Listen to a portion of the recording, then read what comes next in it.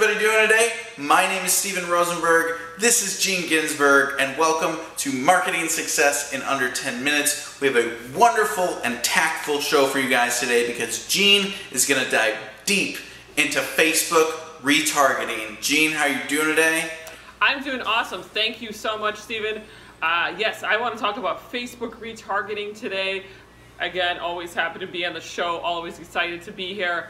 But yeah, going back to Facebook retargeting, so let me take a step back. What is retargeting? For our audiences who are not familiar with the concept of retargeting, it is a way to bring your prospects, people who have engaged with you, back to your site or to your social media.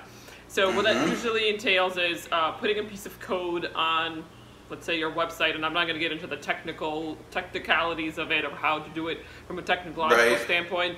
If you want to Google how to place Facebook pixel on your site, I actually have a guide, but and there's probably a bunch of other people that have a guide as well, or YouTube video.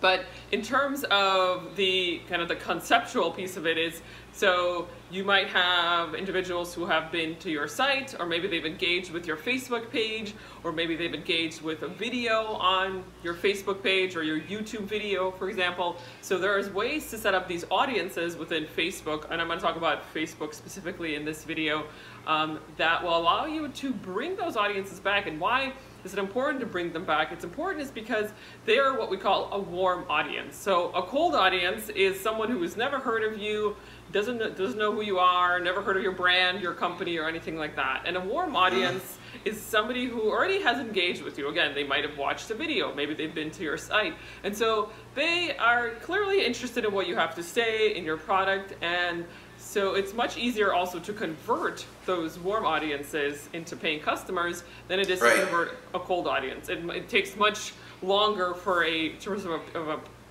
communication strategy, a time strategy to get typically a cold audience to convert to a paying customer.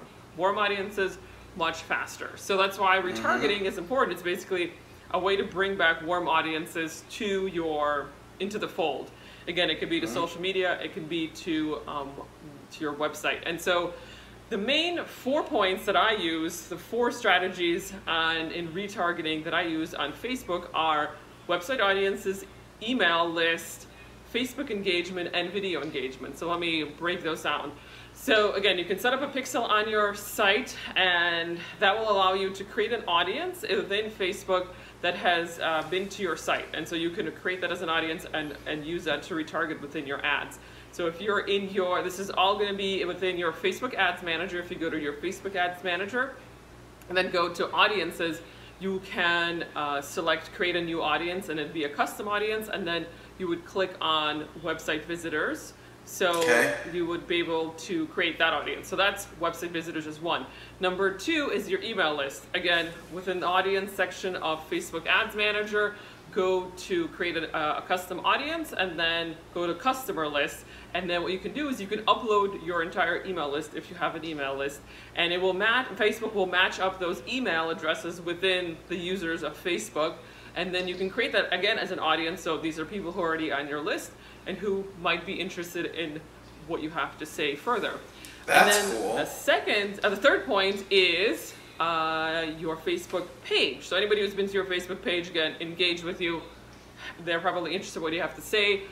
Same thing, audiences, create a custom audience, and then go to engagement, and then you can click on the point that says Facebook page engagement, and then create a custom audience there. And then the 4th one is your videos.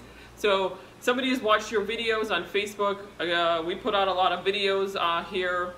When we do this show, we post it all on Facebook. So we can retarget those users who have watched our videos. And that's awesome because they're probably interested in what we have to say. So again, going to audiences in your Facebook Ads Manager, and then creating a custom audience, and going back to engagement, and that would be video engagement. And you can select the video that you want, or the videos, what you want to use as to retarget. And you can also select what is the amount of time that a user has watched your video. So it could be anywhere from 3 seconds, 10 seconds, 25%, 50%, 75%, 95%, and I think that's it. Or maybe even 100%. So then you can, so for example, if somebody has watched your video 50% of your video, that's a pretty good indicator that they're probably interested in what you have to say. If they watched 100% of your video, then they watched all the way to the end, so that's pretty awesome. They're probably pretty interested. So again, you can create that as an audience, and then when you've created all of those audiences and you're ready to start creating your ads, you can just select them within your Facebook Ads Manager when you're creating the ad, and so they're right there for you to use as a retargeting pool. I know I went through this kind of quickly, but any questions, Stephen, from you or anything that I might have missed? Yeah, well, I mean, I think that's really interesting. For one, I thought that was extremely helpful and tactful. I guess question-wise is how frequently does Facebook change their rules when it comes to the video ads specifically? And the only reason I asked that is because I heard that they're changing something about the way that they're doing the video ads. I don't know what it is, but I haven't heard anything about that. But that could be because maybe I haven't heard about it. I try to stay on top of Facebook ads news, but there's so much, and Mark Zuckerberg changes things all the time, so it's hard to just stay on top of everything. But I don't think I've heard anything about, and do you know specifically what it was about the change in the video? No, I don't. So I'll go a different direction with my question, which is, you know, with the advice you just gave, how long do you think it would take someone to get the swing of doing this themselves? Like if you didn't have a ton of knowledge on how to do this, you kind of went over sort of the different aspects of it. How long do you think it would take someone to grasp that and start utilizing that amazing advice that you just gave? Oh, well, if you follow my directions here in this video, you can start creating those audiences right away. It will probably take you 10 minutes to create those audiences, and then you can start creating an ad, which will probably also take you 10 minutes to create, maybe a little longer if you have to write copy for it and create an image. But if you already have all those components set up, and I think I've done videos in the past that talk about what are the components of a Facebook ad. So headline, copy, image, call to action, and your targeting. Those are my 5 main components. So if you have all those components set up, then it takes me like 10 minutes to create a Facebook ad. And then I have all my audiences already set up for retargeting. And I use that all the time for all of my clients and my own ads for Facebook. And it is, and also the amazing part about retargeting is that it is very low cost because you're going after a pool of people. It's a pretty small pool, right? It's not going to be like millions of people. It might be maybe thousands or tens of thousands of people, and so the cost to find those people is pretty low. You can spend $5 a day on retargeting ads on Facebook and see amazing results. Again, those users have already engaged with you. They already know a little bit about you, so it's much easier to take them to the next step in your sales process.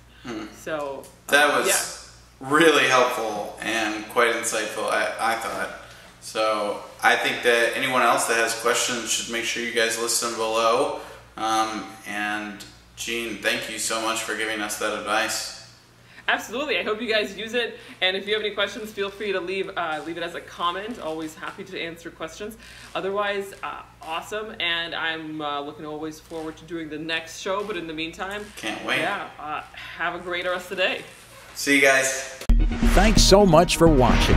We hope you'll continue to get involved and join us as we help you find success in your entrepreneurial journey. Please follow, like, and share with others who will find this beneficial. We'll see you on the next episode of Marketing Success in Under 10 Minutes with Stephen and Jean.